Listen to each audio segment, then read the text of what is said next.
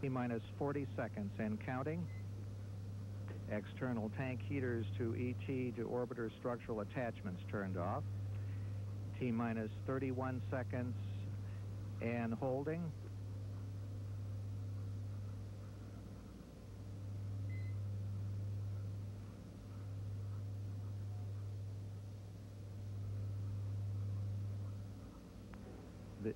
The launch director, Bob Seek, announcing that we have several minutes that we can hold at this particular point. We are in a hold because of weather conditions at the overseas transoceanic abort sites. If we pick up the clock at this point, we would go for auto-sequence start. This is when Atlantis is... So what they have done, they've taken Atlantis to the edge of the cliff. It's like taking a candle and lighting a match and waiting for the match to burn down to your finger. They are standing at the edge. CNN's John Zarelli is at the Kennedy Space Center and joins us now. John, it looks like they're going to take it to the edge of the cliff and wait until the window closes. Well, they just said now we have a go for launch. I would assume they're going to pick up that count any second now, but as you mentioned, the transatlantic landing, alternative landing sites, there's a weather problem at one of those sites. We don't know which one it is because this is a Defense Department launch. Now they're counting, Tom. Back to you. We have a go for auto-sequence start. The SRB hydraulic power units have started and moving those engine nozzles. T-minus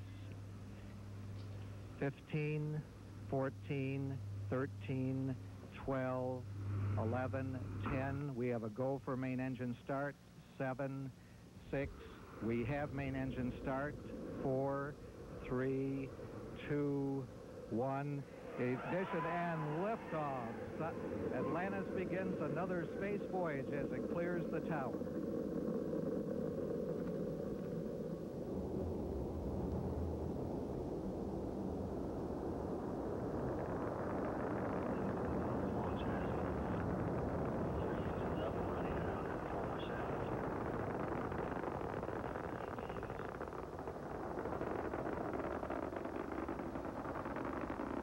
Throttling down for passage through maximum dynamic pressure on the vehicle.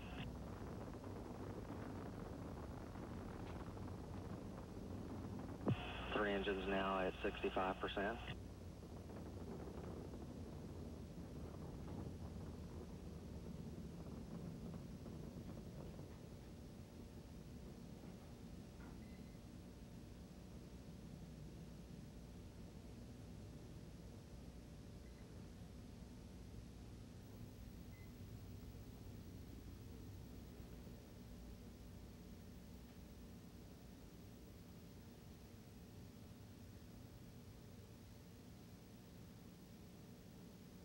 Atlantis been given a go at throttle up. All three main engines back up to 104%. Downrange distance 7 nautical miles.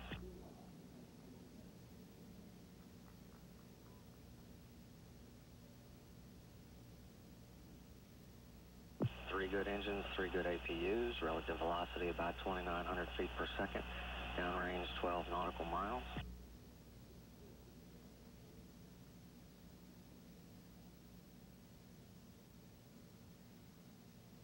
Mark 1 minute 50, three engines up at 104%.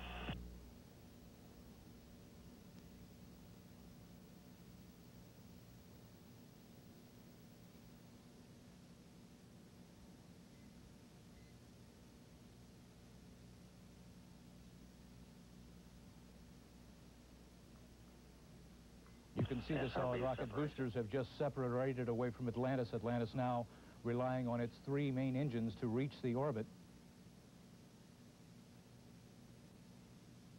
An unusually clear picture of the First separation. Stage performance nominal according to the flight dynamics officer. That call made to the crew. They're now passing through 204,000 feet, downrange distance 46 nautical miles.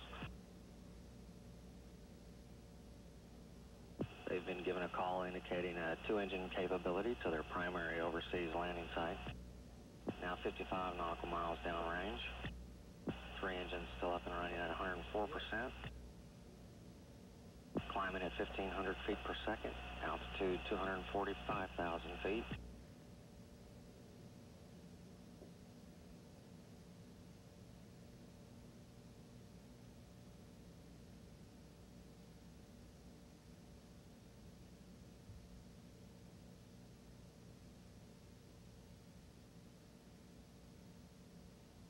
Nautical miles downrange. If you have just joined us, that small white dot in the center of your screen is the Space Shuttle Atlantis. They have already gone through one of the most critical portions of the flight. The solid rocket booster separation occurred about a minute ago, and you could see the picture clearly as the solid rocket separated away from the shuttle. It's now relying on its own internal power of the three main engines. The external tank, the large cylinder, is still attached to the shuttle and providing fuel for those three engines. Mission Control, Houston. Flight Director Gary Cohen polling their positions here in the control center, all reporting to go. Three good engines still up and running at 104%.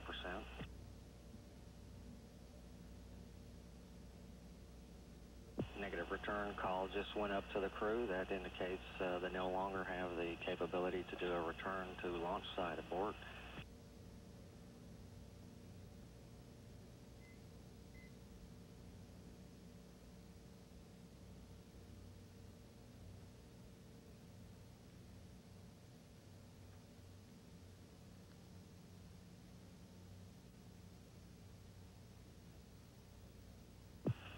Now 167 nautical miles downrange.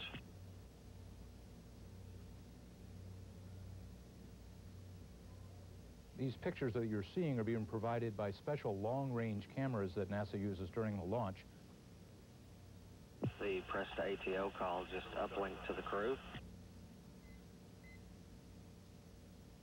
That call indicates should they lose an engine, they would have sufficient velocity to press toward an abort to orbit case.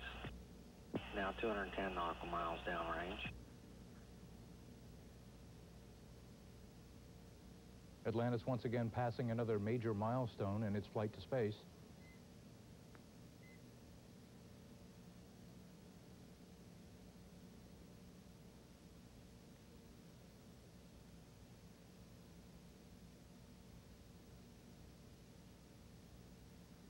The press to MECO call just made to the crew. That call indicates they have sufficient velocity to press to main engine cutoff conditions even if they lose one main engine. Atlantis now passing through 365%. The Group 109 call just made to Atlantis. That call indicates that should they lose two engines, they would have the capability to make their transoceanic abort, landing on one remaining Space Shuttle main engine. Now passing through 366,000 feet. All right, what you're seeing now is a live picture at the Kennedy Space Center, the smoke remaining from the blast-off that occurred a few moments ago. The countdown went several times into a stop mode because of winds aloft, wind shear problems. And now let's go back and replay the launch for you. Atlantis begins another space voyage as it clears the tower.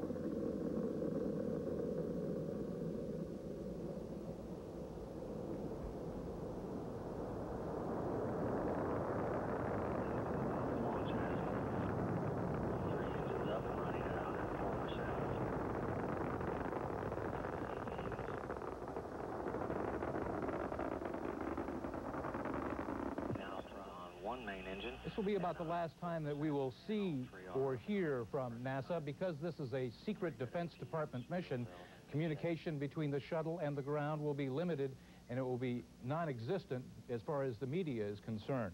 Believed to be the mission objective is to launch a LaCrosse satellite, what is believed to be a LaCrosse satellite, the first in a series that will be used to help the B-1 and B-2 bombers as far as guidance. It will also be used to help verify that the Soviets are adhering to the treaties that have been signed.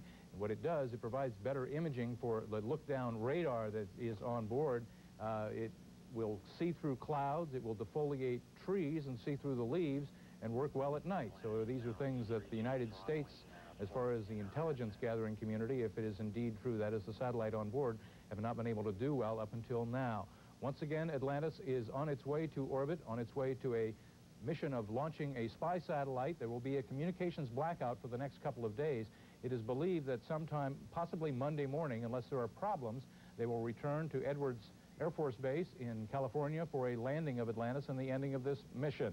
Once again, a 15-ton satellite will be launched sometime in the next probably 2 or 3 days. If there is a problem with the satellite, they have the ability, once it has been deployed, to retrieve it. They would simply use explosive bolts and knock off the solar arrays and reach out with the Canadian-built robot arm, pick up the satellite and bring it back into the cargo bay for the trip home. It is a very, very expensive satellite, believed to cost about $500 million, so they have the option of bringing it back if it doesn't work right. We, of course, will bring you continuing updates throughout the day here on CNN on Atlantis' progress, and we will now rejoin our show that we were interrupted by the launch, but we will come back after these messages. I'm Tom Intier.